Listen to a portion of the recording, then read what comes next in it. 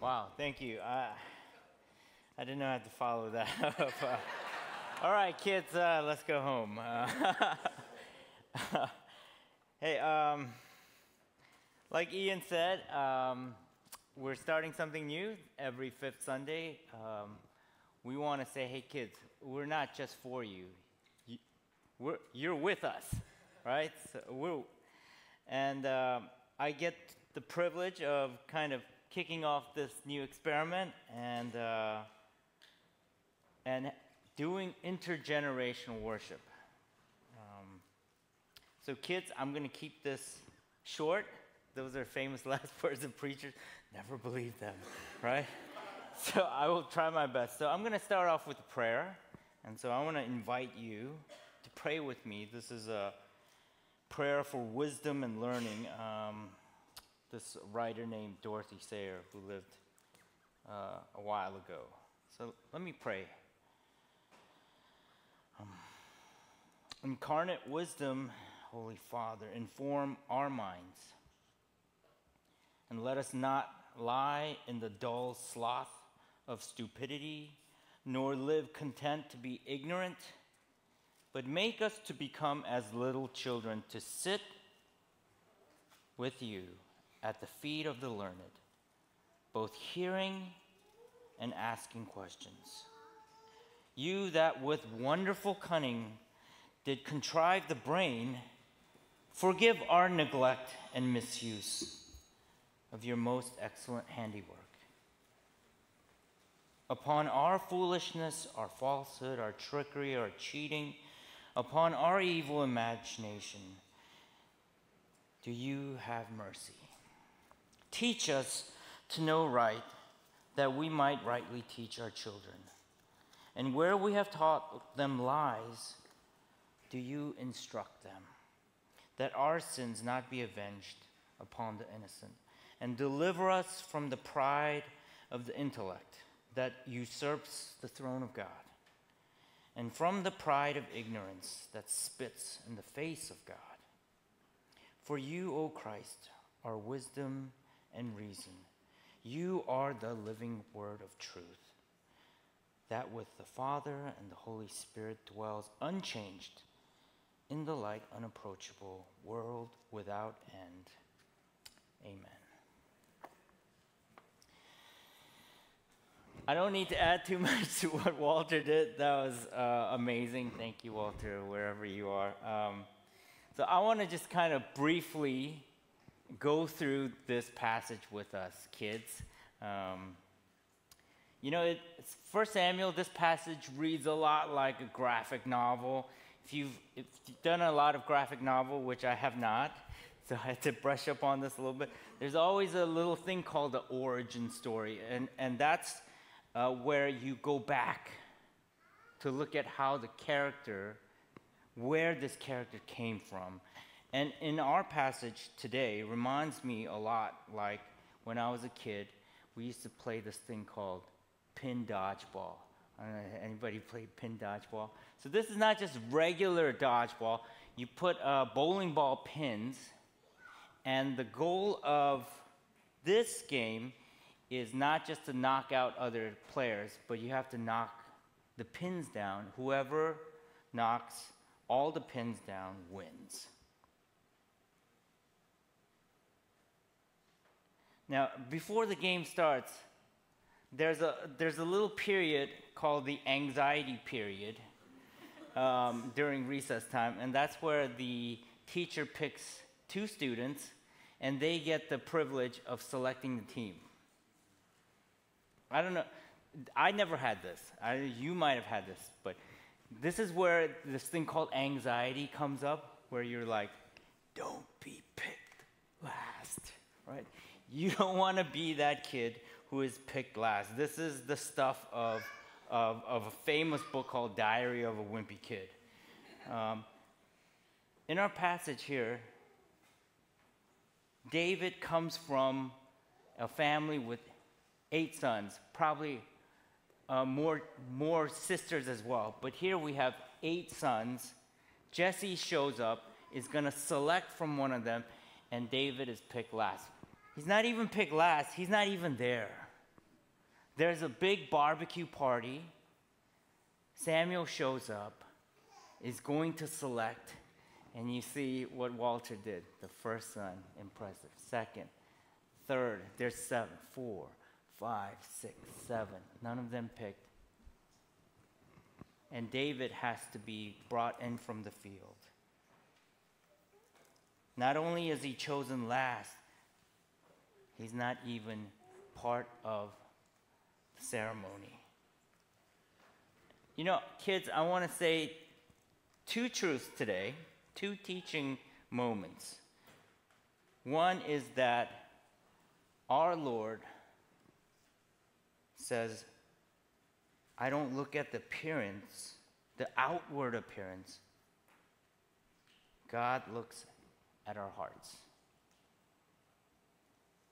Outward appearance doesn't matter. It's the heart, the inside. And it's such an important lesson, right? We learn things like, don't judge a book by its cover. All that glitter is not gold. I had to look that up. Apparently it's from Shakespeare. Merchant of Venice? Yes. Right. Can we take a step back? Like, for real? That is really difficult. I know that's a good lesson. But the reality, I don't know about you, but the reality as I grew up was appearance really mattered. In fact, the whole economy of Instagram is based on this premise of appearance, how you look. We are judged by our outer appearance. You know, I was acutely aware of this when I was growing up. As a small little Korean American boy living in a small town named Charlottesville, I still remember in my 3rd grade class, my teacher sat me next to this kid who was Japanese and asked me to help him, translate. And I didn't have the heart to tell her. I was like, we don't speak the same language, right? But I just kept quiet, and then, we would kind of gesture at each other. I don't know exactly what happened there. If you ever experienced where you have been judged by the outer appearance and acutely felt the hurt of not being seen, this is the story. And God's core value here says God is radically different than what the world does to us. Right? That is this story. Our identity, your identity, and your value are not dependent on your appearance. That's what God says. How others see you. God says, I see you for who you really are. I see your heart. I see the inside. I see your character. I know your concerns, your worries, what you really are thinking. And this is really, really good news. And then there's also a little bit of a dark side there, right? If God really, really knows me, there's like the hidden embarrassing parts that you don't want anyone to know. This is not what I do. Maybe this is what you do. Like you pick your nose in secret. You have stinky feet. You secretly smell your baby blanket when no one's watching. I don't do these things. God knows even that part. God knows about that part of David, and yet God anoints David, a little shepherd boy, to become the shepherd of his people. And then we see that's our God. That's God's value. Isaiah says this in chapter 11. It says, out of the stump of David will grow a shoot, a new branch bearing fruit from old root, and the Spirit of the Lord will rest on him, spirit of wisdom and understanding, counsel and might, spirit of knowledge and fear of the Lord, and he will delight in obeying the Lord, and he will not judge by appearance, nor make decisions based on hearsay. He will give justice to the poor, make fair decisions for the exploited. The earth will shake at the force of his word, and one breath out from his mouth will destroy the wicked. And he will wear righteousness as a belt, truth like an underwear. Right? David, who is the neglected shepherd boy, becomes the shepherd of God's people. And David's story points to something else. The good shepherd. Jesus says, I am the good shepherd. I lay down my life for my sheep. Jesus says, I know my sheep, and the sheep know me. You know, kids, I want to wrap it up. God sees us, knows us, and calls us. You know what God called David? His beloved. We are God's beloved. That's a fancy word for saying God deeply loves you. And God knows how hard it is to live in this world that judges our outer appearance. But our God does not judge by outward appearance. God knows us, knows the good, knows the embarrassing. And God still says, come follow me. Right? Spirit of God, who covers the anointing of David, will cover us with the Holy Spirit. Amen. And I want to, as I end, I want to say, kids and also older kids, we have a prayer ministry over there. And if God has spoken in ways that you want to receive prayer, sometimes it can just be like, I want to pray with someone and say, God, thank you that you are my shepherd that provides all my need. And I can say the song of Psalm 23. God, you are my shepherd. I lack nothing.